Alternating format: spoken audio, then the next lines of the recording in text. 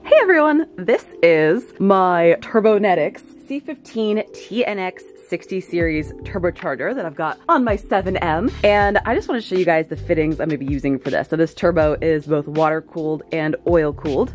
So for my water cooled fittings, I've got these right here, and these are M18 by 1.5 thread pitch.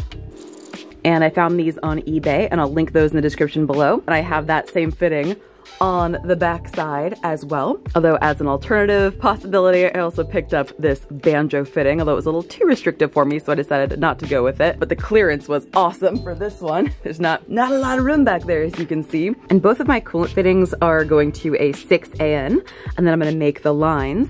And for my oil feed, this is a pipe thread fitting here, 1/8 inch NPT, and that is going to a 4AN right here.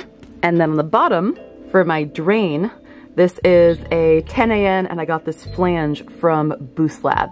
So I will link all of these fittings down in the description below, so go ahead and check them out. Also right now you can see that this is a major work in progress, but once everything is put together, I will also make a complete video where I did all the routing and the line length and everything like that, so I can show you this final version. But for now, this video is just about fitting size. All right, thanks so much for watching. Bye.